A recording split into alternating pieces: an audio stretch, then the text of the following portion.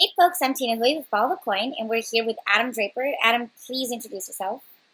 Hi, I'm Adam Draper, founder and managing director of Boost VC. We've accelerated 50 Bitcoin companies in the last 2 years, and we continue to support it. The goal is 100 in the next year and a half, and we should be able to hit that. So why Bitcoin?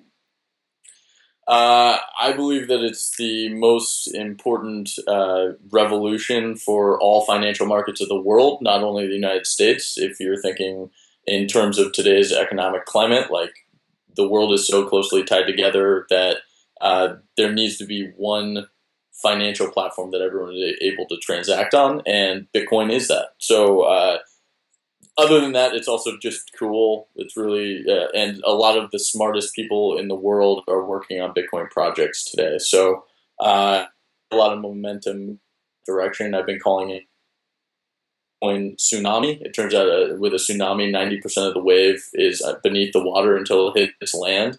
That's sort of how it's feeling right now. We have a lot of people working on very, very interesting projects, building very, very interesting companies. And they're all growing, so they just it's going to be a big deal. Speaking of big deals, I understand you're launching a petition today. I'm launching a petition on change.org. I recently realized that the second revision of which is a little embarrassing, but I recently realized that the second revision of the bit license was released a little while ago, and they've been taking modifications and comments over the last, the comment period has actually ended. And so I wanted to make sure that it's a really big issue for Bitcoin startups, especially where we are at the top of the funnel, where we're the very beginning.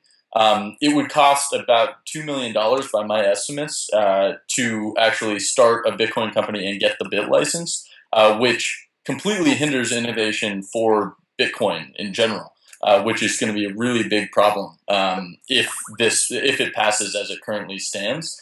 There's a lot of redundant rules, like having the collection of information for the federal and the state, as well as just general costs in compliance, hires. There's just so many costs and things that go into it. That I wanted to actually also launch a concept that I wanted to call the sandbox for FinTech, so that people could actually start something with less money and not have to be fully regulated. Right now, it costs $25 million to start a bank. It might cost $2 million to start a Bitcoin company.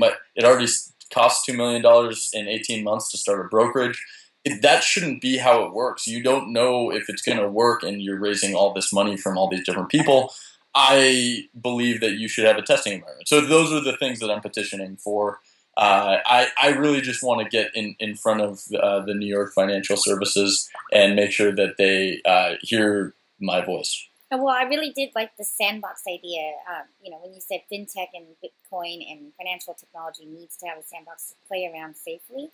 And in speaking to that, it seems as though the second bit license at least included a little bit of a wiggle room about that in the form of a tentative Bitcoin license for startups. But what is the gray area? But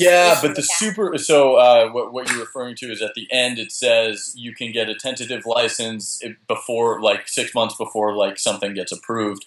But that's at the discretion of the superintendent, which basically means that like the supreme power of the New York financial services can do whatever they want, and that it's very unclear as to what that would allow, which I believe that not very many people would get that before going out. And so I just wanted to find a way in which it is much more clear that you could have the sandboxing environment. I think that's great. Yeah, so that's what I'm referring to. Because the language in itself seems pretty vague, because sometimes they said if you have any kind of interaction with Bitcoin, it's kind of a gray area whether or not you're violating the law or not, right? So, it is vague. Regulators love vaguity because it keeps it open. Lots of umbrella terms to then kind of act upon, right? Yeah. So you run an accelerator. what kind of startups do you see coming through from the Bitcoin side of things? Is it a lot of exchanges? Is it a lot of brokerages? Is this kind of a really big inhibiting factor from the ground level?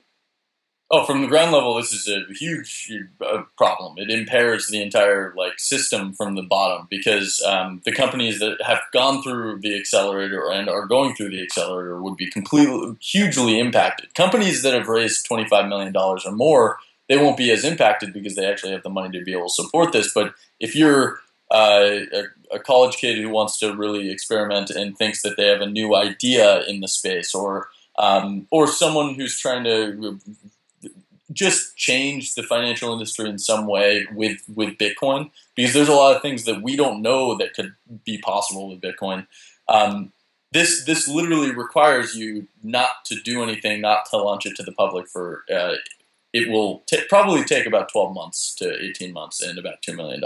So I think it's the most important thing that's happening right now. I think New York is about to set a precedent for the rest of the country. There will be other states that will probably compete and want and make, in my opinion, it would be better rules. But a lot of people will look to New York for being the financial hub of the United States for what the rules should be. And so I don't think Bitcoin should be regulated like a bank or it should have its own. It is going to have its own thing. It's just a matter of making it possible to regulate. I do believe it needs regulation, but with experimentation is sort of what I'm saying. I want the companies to be able to try things out, and from my level, that's what we need. We need the ability to try things. Yeah, and so I'm just thinking my idea of the sandbox was in order to for 100, 200 people be able to experiment on them and try it out, make sure that they know that it's an experiment, that sort of thing. We'll see how far it gets, but I'm very excited about it, and I'm optimistic that it might be a big deal. We are too. And honestly, right now, the most important thing, as it stands, is the redundancy. The fact that there's information I have to collect for federal and state there, and then I have to collect more for the state. So New York, I don't know why New York is doing this, but they're saying the regulatory body for the federal government doesn't do enough or something. They're saying that they're not good enough. I think if it's good enough for the Fed, it should be good enough for the state in this context. Well, there's a lot of conspiracy that there's a lot of lobbying going on from banks and institutional government, and that kind of just want to inhibit new startups starting in the space, and so that they can have more control. I mean, what are your thoughts on something like that? I mean, I'm sure there's people lobbying on both sides. I'm sure the banks have a lot of money. I don't know. I don't really have anything to say to that. I think that I think Bitcoin's coming, and it's going to change the way that financial technology works. And I think actually the smartest people are embracing that, and a lot of the banks and the financial companies are starting to embrace that. I'm getting reached out to by huge institutions in order to learn more about Bitcoin and figure out what they can do in order to help Bitcoin. So I don't know how hard people are fighting or for it. I mean, people are. I know a lot of people who are for it, the entire Bitcoin ecosystem. But I don't know too much about the lobbying efforts. Well, it's interesting because we are also in conversation with a lot of folks too. And in the ideal world, what would the Bit license look like? More like an SMB that's basic and then gives room for experimenting in addition, like maybe 2 years instead of 6 months, or what does it look like? It wasn't. So their thing, I would just want it to be possible, even if it was just making sure that you pass information on to the superintendent, the person who's regulating it, consistently. I just think that there should be experimentation, and I don't think that this allows for it. And it needs to be cheaper. From our perspective, we're investing small amounts of money for pieces of this company to jumpstart them, and some of them will be able to pass that barrier of $1 to $2 million raised. It's just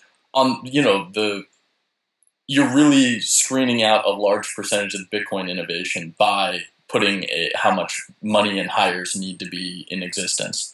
It needs to be easier on the companies.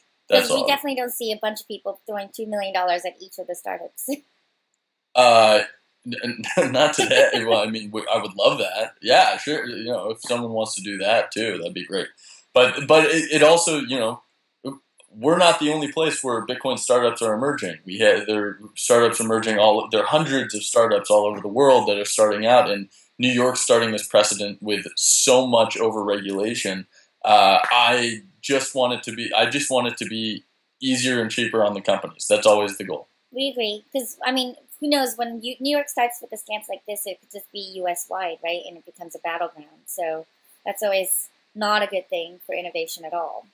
Completely. So we're really glad you're doing this, Adam. I'm excited to be doing it as well. More for the Bitcoin ecosystem than anything else.